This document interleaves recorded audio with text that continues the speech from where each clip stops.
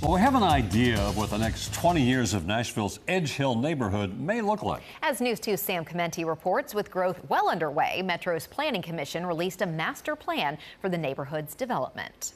Change is coming already to Edgehill. This plan is trying to funnel that change and that growth to certain areas of the neighborhood, again, to protect other areas. We are focusing new growth along the corridor and in the center of the neighborhood. 20 years of development plans packed into 117 pages and centered around 3 guiding principles. Metro's grand vision for Edgehill is pretty simple. Rejuvenate a neighborhood that's rich in history while making sure all residents, new faces and old, still have a voice. Just making sure we have as many kind of representative voices as we can who really reflect the different generations of neighbors in the neighborhood.